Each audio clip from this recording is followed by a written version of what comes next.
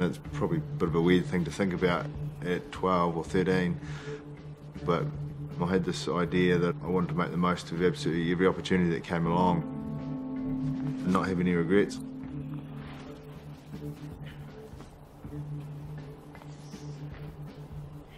I remember thinking that you don't want to be an old person saying what if or if only.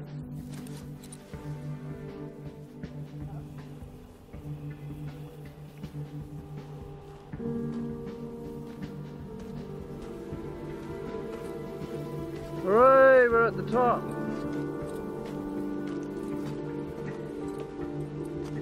You get into habits of working hard, you get into habits of setting your sights pretty high, because that's what I've done for so long.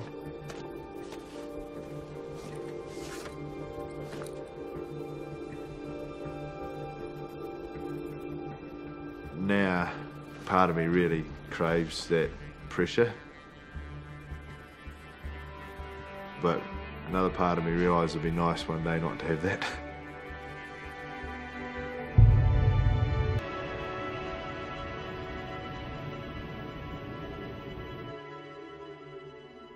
Doing something that no person's done before, that's what really gets me out of bed every day.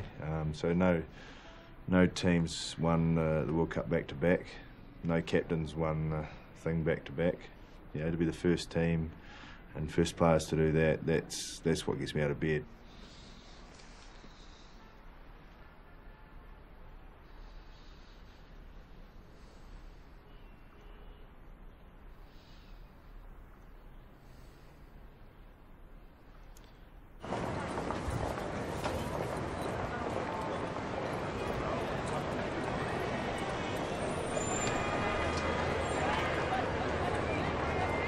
Very, very few people that retire having nailed everything they want to nail and finish when they want to finish. Oh, that's pretty rare in sport.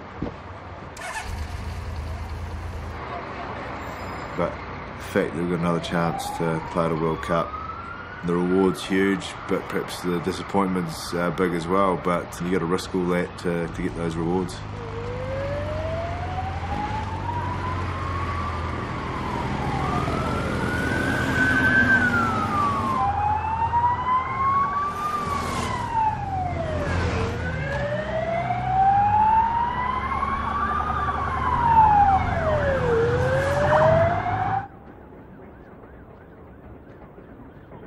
The All Blacks in South Africa are back at Ellis Park, Johannesburg. The Springboks today have claimed the underdogs tag, which they love to do. Well, it's a cold winter's afternoon here in Johannesburg, and the clash of the old foes is going to kick off at 5 o'clock.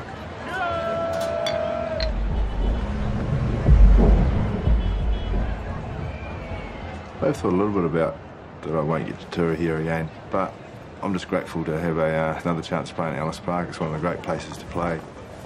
So I'm just trying to enjoy a Springbok test, you know, because it's one of the ultimates.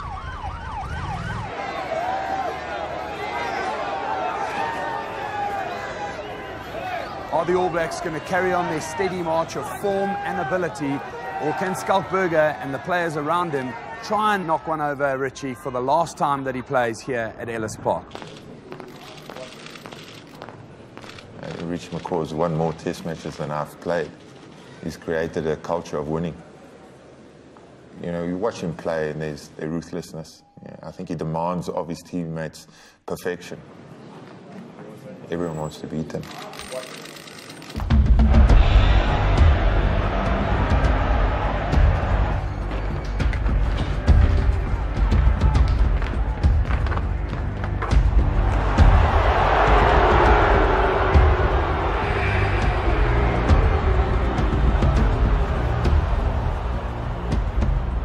There's a lot of psyche involved with international sport.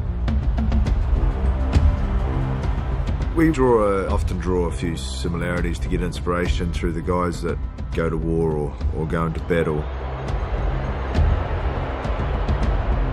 And that's what those guys back in wars and that were fighting for, was for their sense of identity and who you were.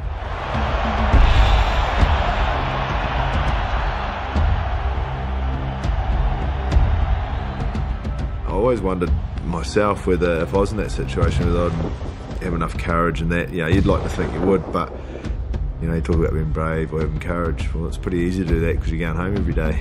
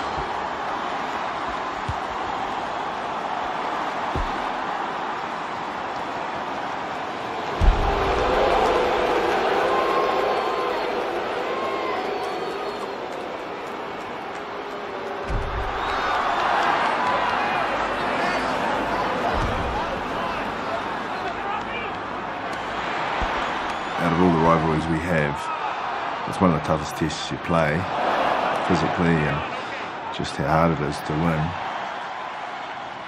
There's a huge amount of respect between the Springbok players and the All Blacks.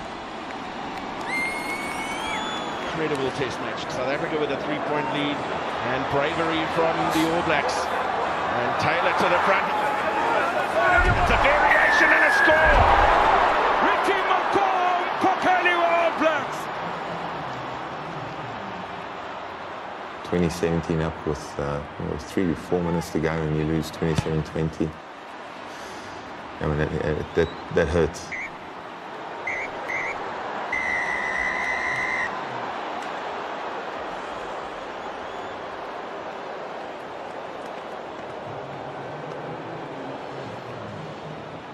He's a complicated rooster.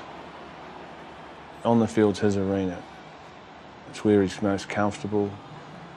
He just has to play. He doesn't have to be anything else other than a rugby player.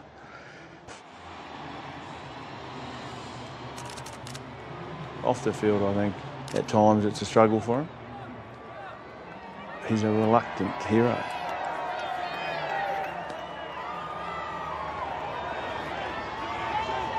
I would say, as a younger fellow, I was a bit shy. I wouldn't be the type of guy that was easiest to get to know, and that still wasn't easy. And I think within a team, that's something I've had to work on.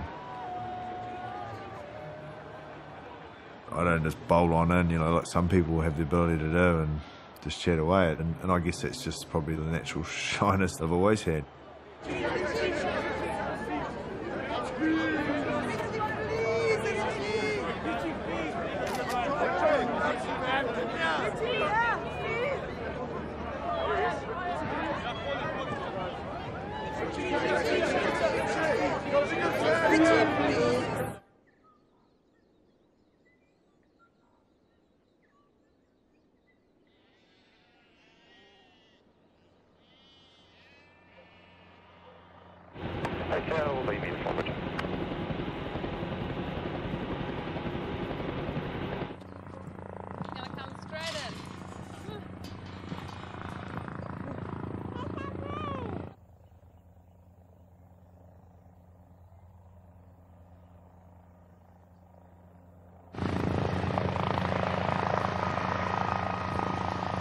My folks will probably ring up every second day just to see what's going on, and they get along to as many games as they can because they love coming to watch and support.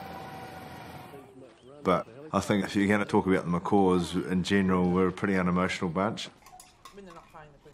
I just guess the way you're brought up, you never say too much about what you're feeling. And I do notice on the TV sometimes, when I know I'm pretty happy with what happens, I'll be just pretty deadpan compared to some people. Whether it's the farming background, because I know all the people where we came from, everyone was just sort of a bit like that, We've been brought up not afraid to show emotion, but I think just keeping it within ourselves. Have a bit of chicken, see? I'm good now, thanks. We've lived in the middle of nowhere on a farm. Famous. Leonard's birthday, is it? So happy birthday. but there's two separate worlds in his world. Oh, happy birthday. Yeah, happy birthday, Mother. Happy birthday to you. Happy birthday to you. Happy birthday, dear Richard. Happy birthday to you.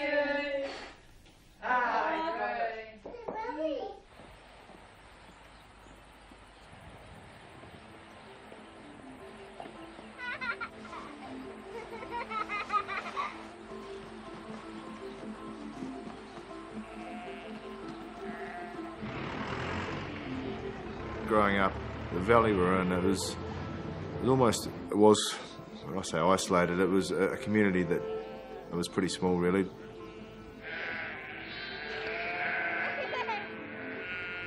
You didn't sort of just hang out with your friends or anything after school. You were back home. They were obviously a wee way away on their farms and stuff.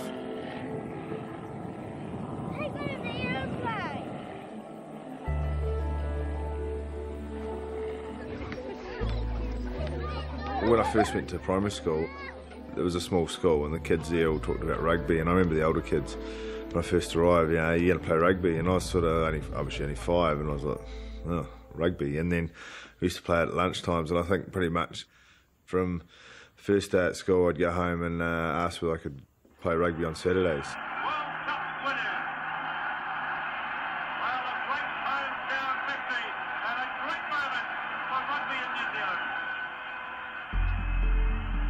I guess the first time I really understood who the All Blacks were was the '87 World Cup, and especially the final. That's probably the first game I remember properly watching.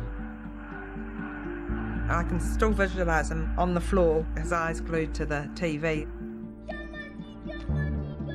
And then he went for a run round outside. We just saw out of the corner of our eye. Here he was doing the haka, so he'd obviously taken the haka on board.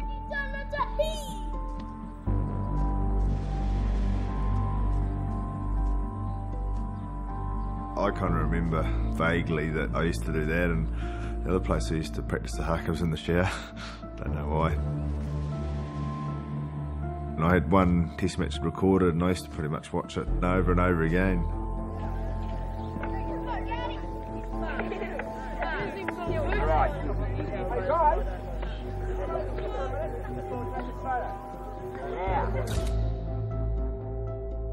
Oh, he was a solid boy. He was absolutely fearless.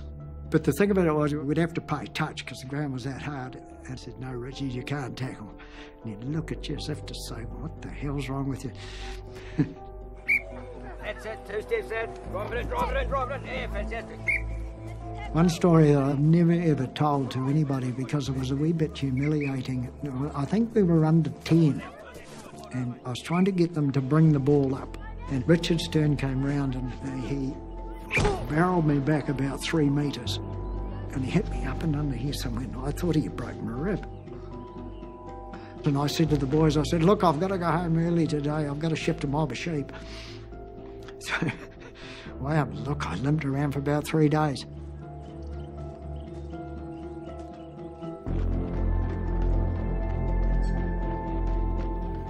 I could see that he could play well, and I said to him, look, if you get yourself fit, you know, you're going to enjoy it a lot more.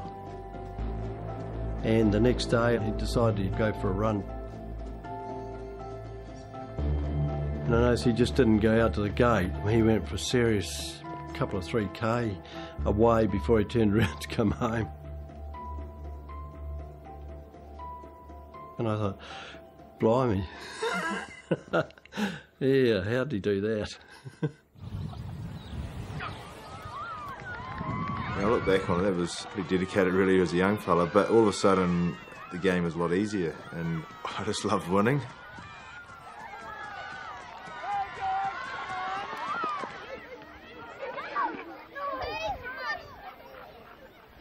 I guess for as long as I can remember, I've always been very competitive. But even against my sister, I made sure I was trying to win all the time.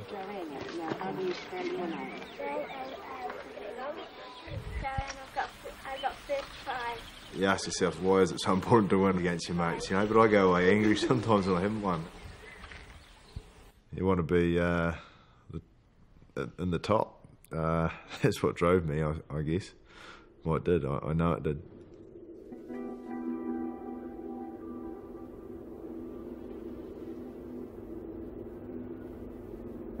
Because we'd gone to boarding school ourselves, we thought it'd be a good idea to send them. It wouldn't have been easy in that boarding house, but I mean, yeah, I thought, well, if he survives, then he'd be right. We had to grow up pretty quick, you know, boarding school can be a bit of a shock, and I don't think it's for every kid.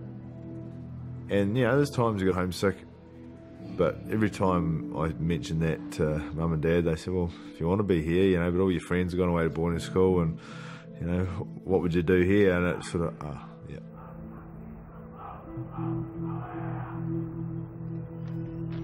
Like a lot of boarding schools, you had to sort of fit in the best you could, keeping your head down, trying to stay out of the way of the seniors. He didn't fall in line necessarily with what the seniors wanted him to do. You know, they'd try and put him in his place. And I remember some of them said, well, you're going to be nothing, you're not going to be more determined to prove them wrong. Well, he wasn't necessarily the biggest or the strongest, or maybe had the best ball skills, but there was something a little bit different in terms of how strong he was mentally. That combined with working pretty hard academically. And first counting, second chemistry, second physics, second people, statistics, good work, calculus, Richard McCaw.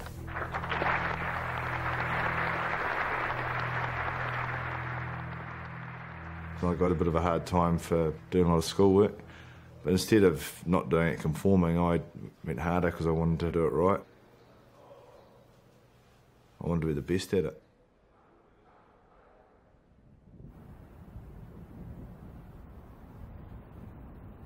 Was given his biggest hint yet he may retire from rugby after this year's World Cup.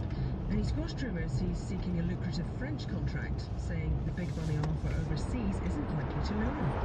Yesterday, the 34-year-old who...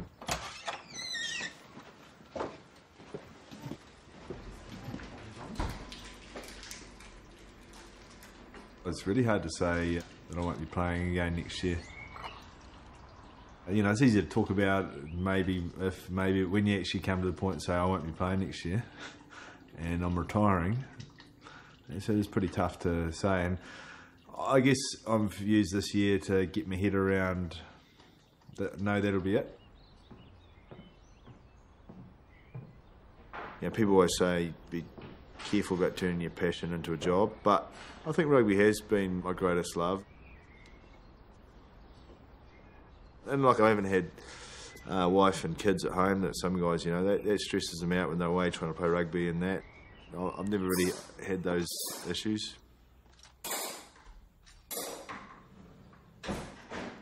Underlying feeling I've always had is that I'm just sort of in a holding time till I get on with life. You know, that's the way it's always felt, is that at some point I'll get on with life.